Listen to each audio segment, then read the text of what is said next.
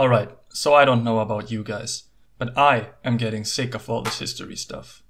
Paintings of people that have been dead for hundreds of years, maneuver plans for battles no one actually remembers, and all of these boring politics. I mean, honestly, who wants to hear all that when we could be doing stuff with laser guns and spaceships and battle robots? That's why today I will be transforming this series into the fun, action-packed, and generally speaking way cooler science fiction in metal. And I brought just the band for that. Named after an alien planet from Riddick, Helion Prime provides us with power metal that features awesome stuff like Planet of the Apes or Star Trek references, time travel, and badass cover art. And now, let's travel through the space-time continuum and start off with a song about one of the greatest movies ever made, Kong at the Gate. Hold on, I'll be right back. What? Come on! I already have a script and all. Okay, alright, sure. I am so sorry. My co-host just told me that if I lose one more word about science fiction, I would lose my job as well and be exiled from the channel. Damn fantasy nerds. Well, back to dusty old history it is. Luckily for us, Helion Prime also features some blasts from our past on their albums. Especially on 2020's Question Everything, we can find numerous references to historical scientists that broke the ground for today's technological advances. So let's take a look at one from a rather recent history, Katherine Johnson, or Madame Mercury.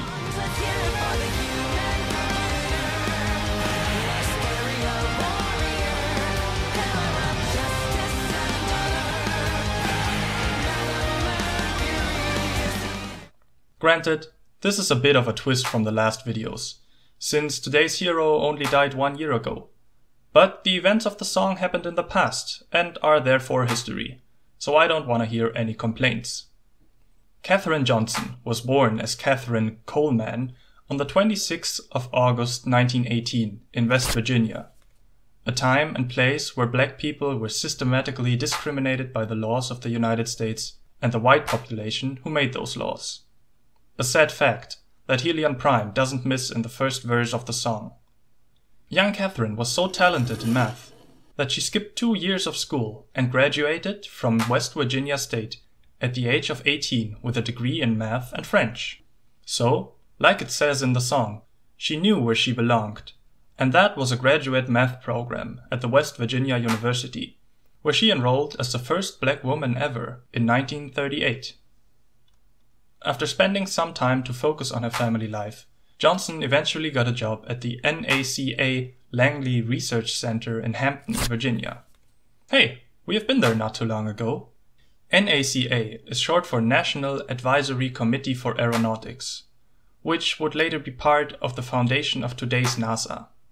She started working there as a quote-unquote colored computer in 1953, and sadly, that was not the term for a flashy gaming PC, but rather a racist slur for the black, mostly female workers whose job it was to process data into usable results.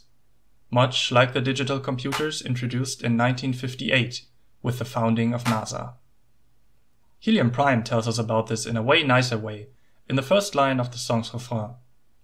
The West Area Computers, as mentioned in the next line, was the official name of the division of female black mathematicians that Johnson was assigned to.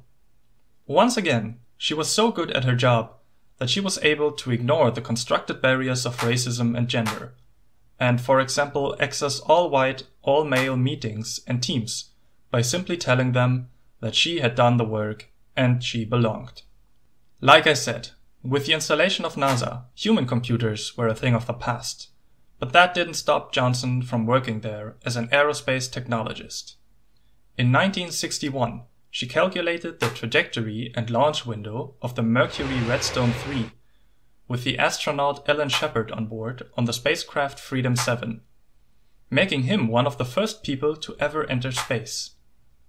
Basically all my knowledge in physics comes from the Big Bang Theory, so please correct me if I'm wrong, but from what I've gathered, by figuring out the highly complex flight path and exact time of launch, Johnson solved two of the most critical problems on this rocket mission. So she was very much responsible for the success of the first crewed flight of the Mercury project.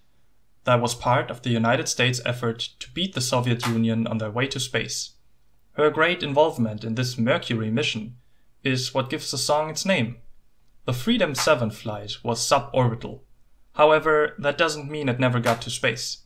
In aerotechnics, suborbital flights are launches that intersect the atmosphere, therefore crossing its middle layer, the stratosphere, and then return to Earth before completing an entire rotation around it.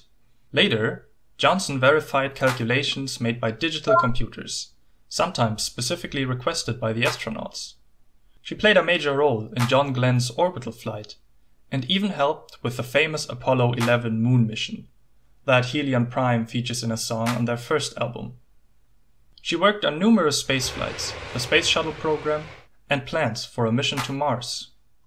All in all, it's safe to say that Johnson played a great part in the United States space exploration, fueled by a mix of understanding of and passion for science, self-esteem, and a strong sense of justice. Former US President Barack Obama awarded her the Presidential Medal of Freedom in 2015, one of the highest honors of the states. A whole bunch of building complexes at scientific organizations are named after her. And she even got her own Barbie doll, although I'm not sure how much I would feel honored by that. As a matter of fact, however, even though the male, white astronauts are usually portrayed as the heroes of spaceflight, men like Alan Shepard, John Glenn, and even Neil Armstrong would never have gotten their achievements without Katherine Johnson and women like her, who really deserve way more credit.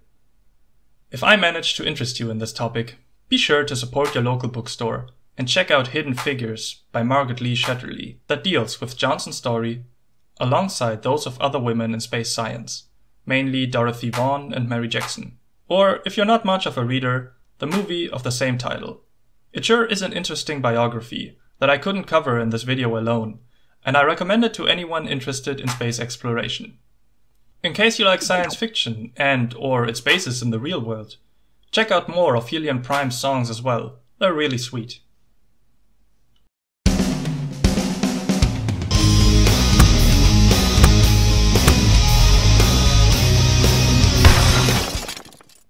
So, thanks for listening. I hope you liked the video and learned something new today. What do you think? Should I focus back on more ancient history, or did you enjoy the take on more recent events? Please, let me know with a comment down below. And if you have songs or bands that you want me to cover in the future, just do the same. See you next time, and until then, stay true.